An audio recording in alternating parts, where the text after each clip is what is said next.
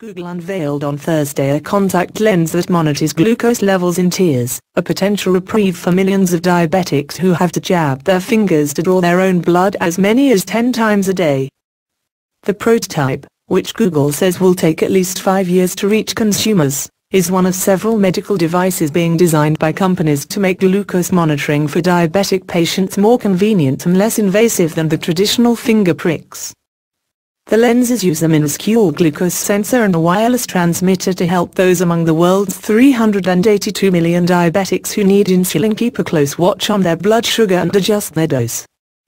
The contact lenses were developed during the past 18 months in the clandestine Google X lab that also came up with a driverless car, Google's web surfing eyeglasses and Project Loon, a network of large balloons designed to beam the internet to unwired places.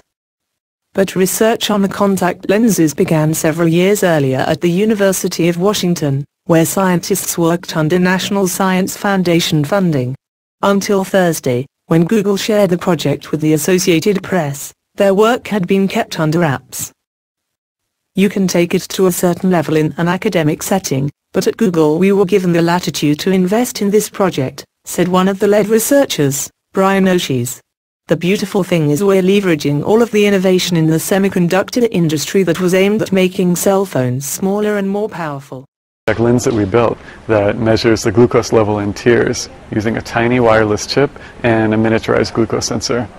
This prototype looks and feels like a regular soft contact lens, but inside of it we have a tiny chip and a miniaturized glucose sensor that allows us to continually monitor tear glucose levels. We've had to work really hard to develop tiny low-power electronics that operate on very low levels of energy and really small glucose sensors. I'm really excited about this technology because this could possibly give another tool for people with diabetes to learn more about their blood glucose.